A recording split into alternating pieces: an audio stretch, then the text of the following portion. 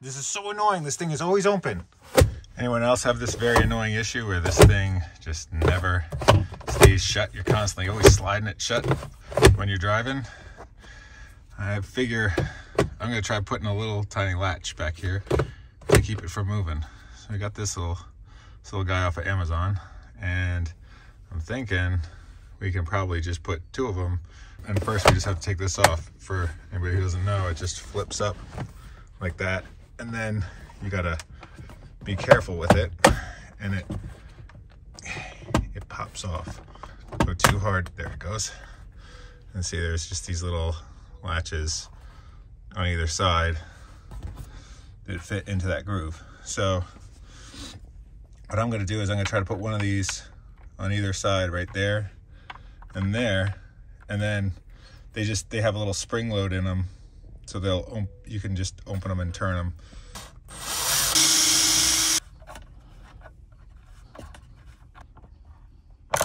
When I drilled the holes, I made them really tight so I could thread them in, but I also bolted them on the back end as well. And then you just flip them down like that, so you can still slide the armrest open, and then when it's closed, flip them up.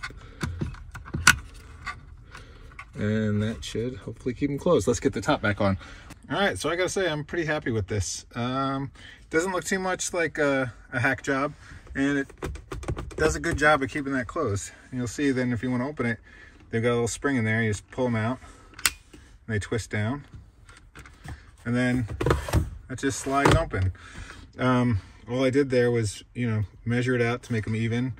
I used an 11/64 drill bit. I made the holes really nice and tight, so I was able to thread these thumb tabs in, and then on the back side I did bolt them in as well, and that took a 5mm bolt. So again, I picked red because, as you can see, there's red accents in my Mini, so I thought it looked nice with it.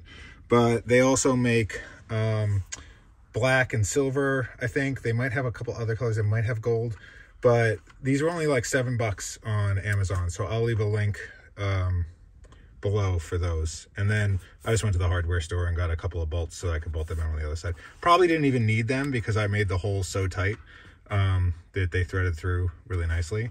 Now, yeah, there's a spring there, so like if you really push on this thing hard, it will move a little bit, but I mean, for the most part, it keeps that thing nice and shut, which was always the issue. Like just a little bit of touching on that thing and it would always slide open. So now it's, I don't really ever go in there that often, so like I don't think that this is going to be a pain in the butt, but it still slides open really nice. And I usually keep like glasses cleaner in there, and that's about it. So yeah, there it is. And I hope you guys found this useful. I know that there's like other armrests and stuff you can buy. I haven't really seen a good way of fixing this one that's really poorly engineered and just does not stay shut. So there it is.